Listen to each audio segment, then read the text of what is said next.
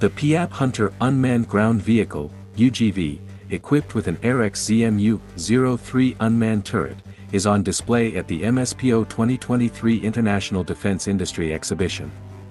The system is a collaborative effort between the Łukasiewicz Research Network, Industrial Research Institute for Automation and Measurements, Piap, and Arex. It is designed to provide situational awareness and protection for soldiers in various operational contexts. The Piap Hunter UGV has a weight of over 4 tons and a length of close to 5 meters.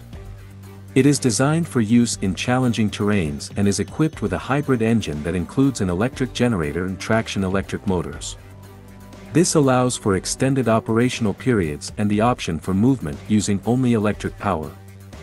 The vehicle has a top speed of over 50 km per hour and is equipped with 6 high-resolution cameras, day and thermal imaging systems, and a radio communication system. In field tests, the Piap Hunter was used alongside infantry units in difficult, sandy areas.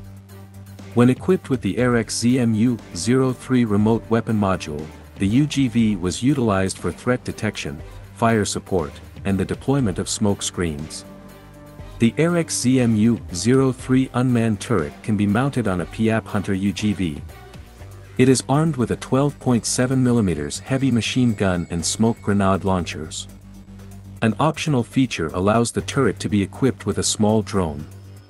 The turret is developed by Arex, a subsidiary of the WB Group, and features a stabilization system for both the weapon and its observational head.